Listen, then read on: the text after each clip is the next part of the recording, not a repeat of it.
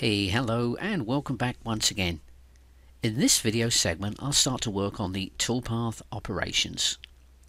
To begin with, I'll duplicate lesson 6, that's the geometry for this part, and perform a save as and turn this into lesson 7. Next up, I'll use stock setup to define the rough stock and define the material type. Following this, I'll face the top of the part with a 3-inch diameter face mill. So let's get started. So on the screen is mill lesson 6. So what I'm going to do is move on up to the top left corner and do a save as. And I'm just going to change the name from mill lesson 6 to mill lesson 7 and click on the save button.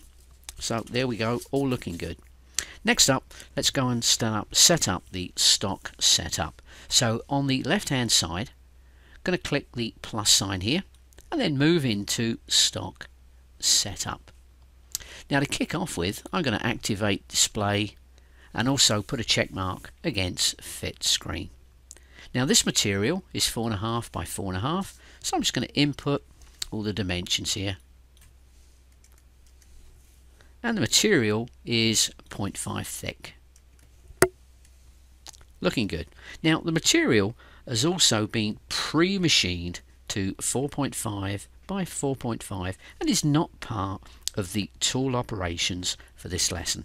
And then as you can see, Z0 is going to be the bottom of the part. So what I'm going to do is click on over here.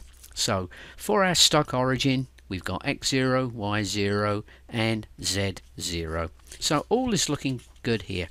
Next up, let's move over to tool settings. Now first of all, program number, going to change that to 7.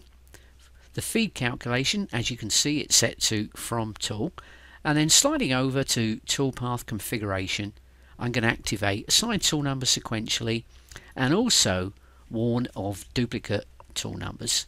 Now as we move on down below in the advanced options section, I'm going to check override defaults with modal values and check clearance, retract and the feed plane.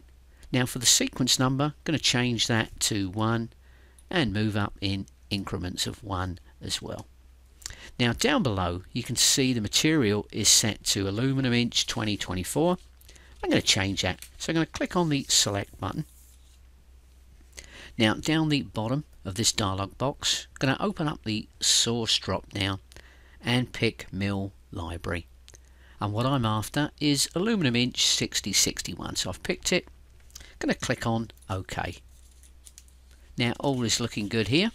If we move over to files, you can see it's set up for a generic HAS 4-axis, and if it's not, we can just click on the replace button and pick a suitable machine. So all is looking good here. Going to click on cancel, and then down below we're done. Let's click on the check mark.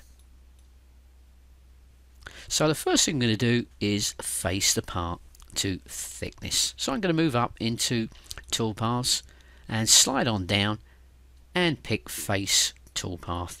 So you can use a facing toolpath to quickly clean the stock from the top of the part and create an even surface for future operations.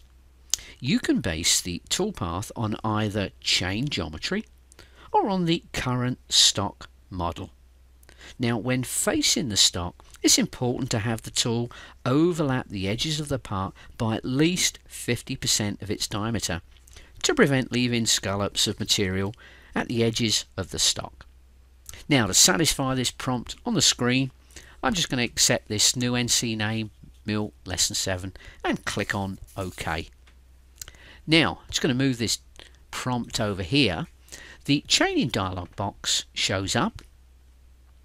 Chain is set, and we're prompted on the screen to select OK to use define stock or select chain 1. Well, I'm just going to use the define stock, so I'm just going to click on the OK button. Now here we are on the toolpath type page with facing set. So the first order of business is we're going to move down to tool and we're going to pick up a 3-inch face mill. So I'm going to click on select library tool, and then I'm just going to roll down and find myself a 3 inch face mill. And there it is, 3-inch face mill. Looks good. Going to click on the OK button. Now a few things to set up here, some feeds and speeds. So as you can see, this is tool number 1, length offset number 1, our 3-inch face mill. Now the feed rate, I'm going to change that to 20 inches a minute. And for the spindle speed, 1500. Now for the plunge rate, I'm going to make that 20. And as you can see, we've got rapid retract on. So look, all is looking good on the tool page. Next up, let's move over to cut parameters. Now first up, at the very top, I'm going to open up the style, and the style that we're after is zigzag. Now down below, before we forget, stock to leave on floors, I'm going to change that 50 thou to 0. Now sliding over to the right, move between cuts, I'm going to change that to linear. So all's looking good on the cut parameter page. Let's go check out linking parameters. So to kick off at the very start, I'm going to activate clearance, and I'm also going to activate use clearance only at the start and end. 2 inches will do nice. As we move on down the retract, what I'm going to do is change that to absolute. Now for the retract, it's set at 0.25. I'm going to change that to 0.6. Remember, Z0 is the bottom of the part. Now for the feed plane, I'm going to make that absolute, and that 0.2 is not big enough. Going to change that to 0.6. Now the top of stock is 0.5, so that's right on the money. And then down below, the depth, going to change that to absolute, and the depth that we want to face to, 0.45. So we're all looking good here. Everything is absolute. Top of stock 0.5, and our depth is 0.45. And as you can see, the feed plane and the retract are above the top of the stock. So we are looking good. Next up, just going to click the OK button. We're all done here. And there's our toolpath. Looks good. Now that completes this video. Thanks so much for watching.